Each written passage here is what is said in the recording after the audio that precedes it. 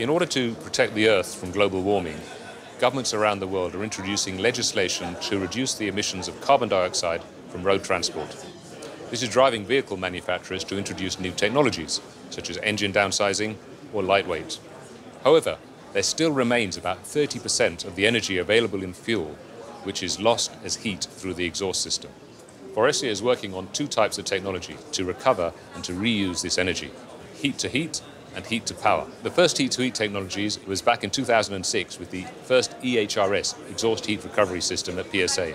The EHRS works by basically putting a heat exchanger in the exhaust line, which then heats engine coolant, which can either heat the engine or to heat the cabin. Regarding heat to power, we're working on EHPG, exhaust heat power generation. It's like a mini power station, but the heat source is not coming from coal or from nuclear, it's coming from the exhaust line.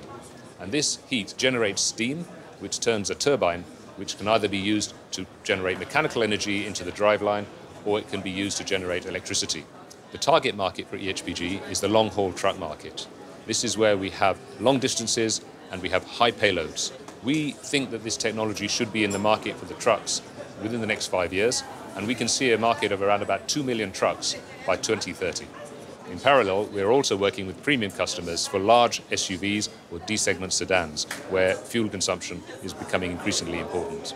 So the benefits of EHPG on a passenger car are up to 8% fuel consumption and 2.5 tons of CO2 saved over the vehicle lifetime. For a truck, it's about 5% fuel consumption, but that equates to 50 tons of CO2 over the vehicle lifetime.